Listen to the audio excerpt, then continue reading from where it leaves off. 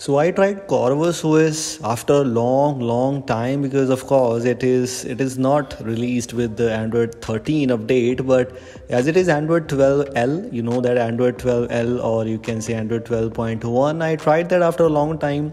For Redmi Note 10 Pro, if you are using Redmi Note 10 Pro or Redmi Note 10 Pro Max, it's updated for you. It is having the June security patch. So if you want to update, you can update that. Although if your device does not support this one, or if you're using previous version, that's totally up to you if you want to install this thing or not. I just wanted to let you know that this thing was amazing, and some features actually which are not available in Android 13 were available in this custom ROM, and this was actually something really unique which a lot of custom ROMs are not right now. Moving on to the things which are included by default, for example, the default launcher. Of course, right now in Android 13 based custom ROMs, all these features are available, but one thing which is not present is show grid of recent apps. Let me tell you about that later on. You can see if I move on here and if I see the recents panel, you can see this is how the recents panel looking like. Unfortunately, in any Android 13 based custom ROM, I did not got this feature, and this is kind of disappointing, but that's completely fine. Also, another thing is the data usage. This kind of data usage, which is basically detailed data usage, is unfortunately not present in most of the custom ROMs in Android 13. It might be available in some of, but in most of the custom ROMs I tried, I did not got this feature too. This is so useful, and this is really interesting too.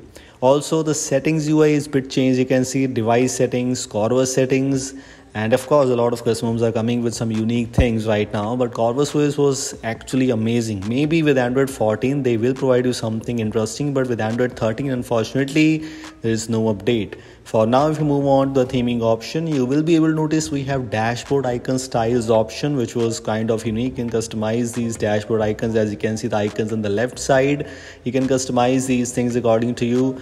It's totally up to you if you want to use this thing on a device or not. You can see colorful icon. We have the options related to battery options.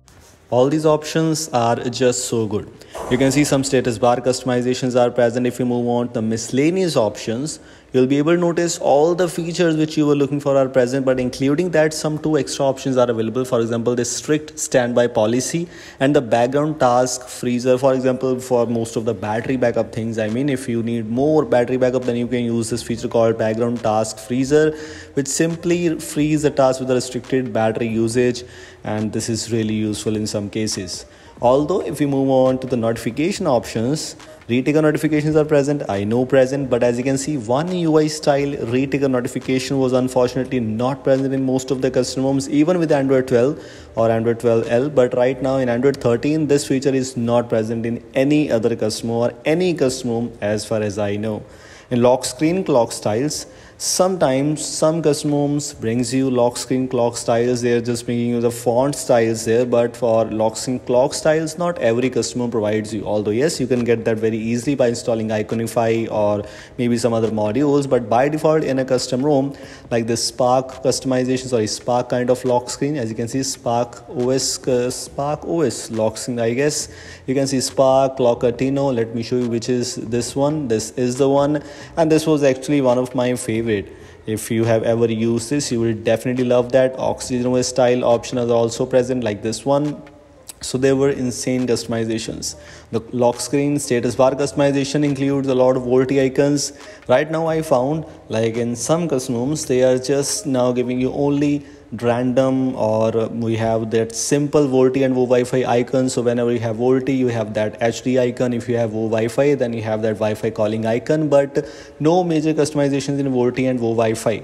Although of course I'm not just comparing that. I'm not saying that is good or that is not good, but it's totally up to you. That's just my opinion. In battery section, this kind of stats were not present. This, as you can see, 36%, about 6 hours left. This kind of UI in battery stats was quite amazing. You have the more information related to capacity, cycle, temperature, something like that. This is really useful. Other options are basically same. These were things which are available here. As you can see, some screen lock customizations are there. Screen lock options where you have quick unlock, scramble layout. Corvus OS was so amazing with Android 12L. Maybe in some of the devices you might face some bugs, but most of the things were working. I tried Corvus OS in Redmi Note 10 Pro previously too. It was so good. Unfortunately, it's not present, although it's available as June security patch for this device. But if you want to install this thing, I'll provide you the link in the description. But for other devices, you have to check out your XTA channel or Telegram channel or something like that.